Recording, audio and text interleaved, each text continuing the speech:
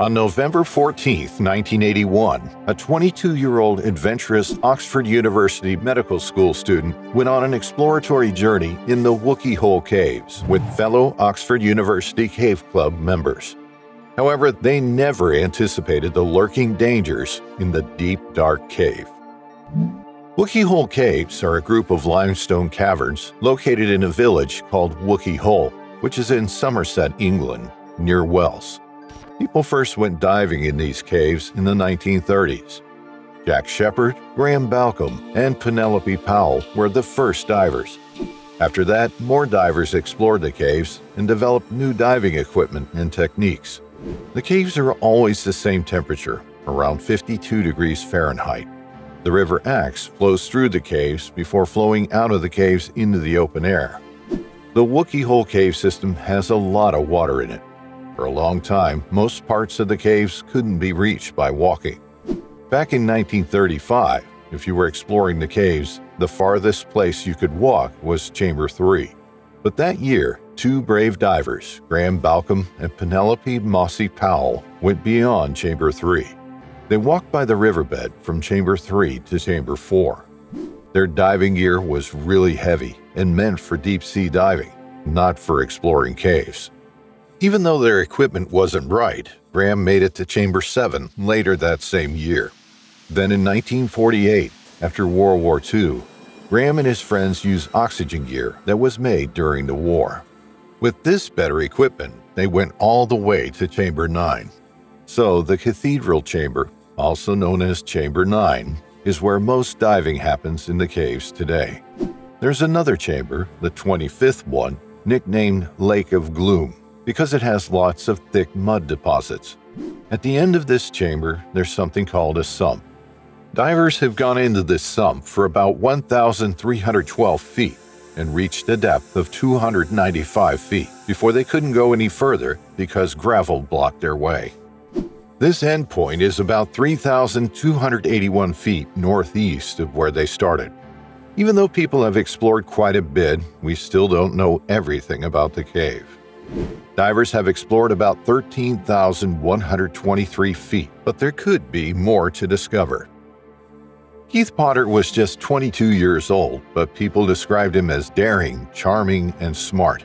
He had many talents. Besides exploring caves, he was also studying medicine at Exeter College, Oxford. He dreamed of becoming a consultant physician. Those who knew him, especially in the Oxford University Cave Club, knew he was full of energy and excitement. Keith made a big impact on caving, especially in the OUCC. Even when things got tough, he stayed funny and dependable. His friends and colleagues admired him for his spirit and dedication. One big moment for Keith was in 1981. After spending 35 hours pushing through really tough passages in the caves, he emerged with a knee injury and painful sores. Despite all that, he was the first person to reach G2's final sump. Even though he was hurt, exhausted, and soaked, he didn't give up. He spent hours looking for another way through. Without Keith's determination, the Oxford University Cave Club might still be trying to finish exploring the G2 cave. These qualities showed why he was such a great cave diver. Keith Potter had one more year left before finishing the first part of his medical training. To relax from the stress of medical school, he and some other members of the Oxford University Cave Club planned a trip to Wookey Hole. They arrived there on November 14, 1981. Eager to explore the unknown parts of the cave. After parking their vehicles, they set out on foot toward the cave entrance. The parking lot sits at one end of the village, so they had to walk about 10 minutes to reach the cave. Upon reaching the entrance of the cave and putting on their helmets, Keith and the rest of the OUCC team started their journey into the cave.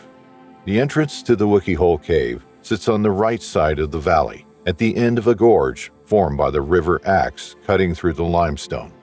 As they entered the cave through Chamber 1, they were captivated by the sight of the River Axe flowing gracefully through the cave. Flowing from Chamber 1, the river continues its journey to the resurgence through two sumps, eventually leaving the cave and entering the open air. The team couldn't help but marvel at this natural wonder. as they ventured further into the depths of the cave.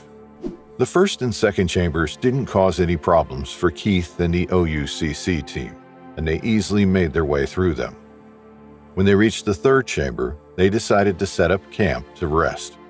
Many explorers before them had also rested in Chamber 3. This chamber, also known as the parlor, is famous for its size, as it was formed by water dissolving the limestone when the water levels were much higher in the past. After setting up camp, the team got their diving gear ready and went over their plan.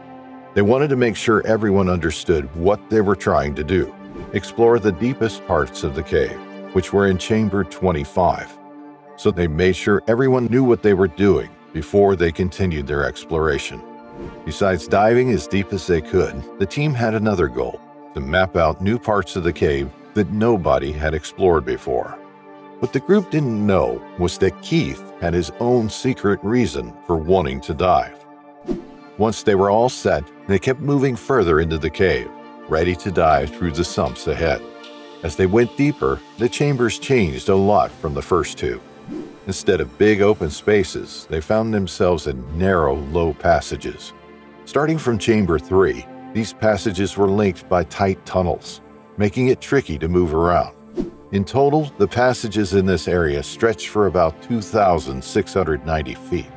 The group squeezed through the narrow tunnels, passing through Chambers 4, 5, 6, 7, and 8, until they finally reached Chamber 9, also known as the Cathedral. The feeling of excitement and curiosity about what's next is common among cavers, and Keith felt it too. He was really eager to explore deeper into Wookey Hole than anyone had before.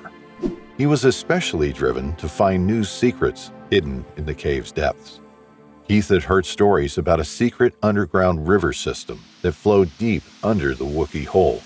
Even though he didn't know exactly where it was, he spent a lot of time studying maps and reading about the rocks and caves below the ground. He was sure he was close to making a big discovery that nobody had ever made before. Once the team gathered in Chamber 9, Keith didn't waste any time. He put his mouthpiece in and decided to try diving through the sump between the 9th and 19th chambers. This route was about 200 feet long and had been explored many times before, but Keith had never gone past a certain point. He was determined to change that. There are two ways to go through the sump, and Keith chose the lower, deeper path. Martin Farr, who was known as one of the top cave divers in the country, followed along the shallower route behind him. He moved his legs quickly and forcefully through the narrow passage, feeling his heart race faster with each moment. But as he sped deeper into the cave, he started to feel dizzy and lightheaded. Then, all of a sudden, everything went pitch black. It was as if someone had turned off the lights. As he ventured further into the sump, his excitement turned into fear and uncertainty. Keith pushed himself to swim against the current, which was like swimming uphill because the elbow of the sump was 70 feet deep. The water got colder and the current stronger, making it harder for him to keep going. He struggled to take in enough air to keep up with the intense effort his body was making. His lungs begged for air, but he didn't want to turn back. He thought he was so close to the end of the sump, but this feeling was likely because he was disoriented. Despite feeling more and more desperate, Keith kept going. He ignored the signals his body was giving him until he couldn't anymore. His vision started to blur, and his muscles felt weak. Instead of taking a break, he made the fateful choice to keep going. He was determined to reach the end of the sump, hoping to find air in the 19th chamber and continue exploring until he found the underground river. Keith gave it all until he had nothing left to give. He ran out of air completely, which made him suffocate underwater. When Martin finally reached the end of the sump, he found Keith lying motionless in about 10 feet of water. Keith's mouthpiece had come off, and he was right near the air at the end of the flooded part of the cave. Martin quickly dived down to get him, and the rest of the group joined in to help.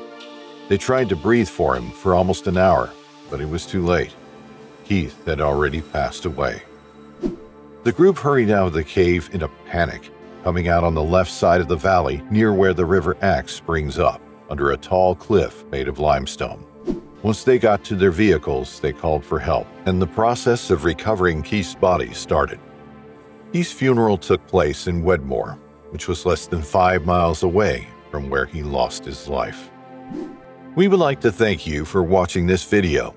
If you enjoyed watching, take a dive on the like and subscribe buttons and hit the bell icon so you get notified when we come back with another exciting cave diving story.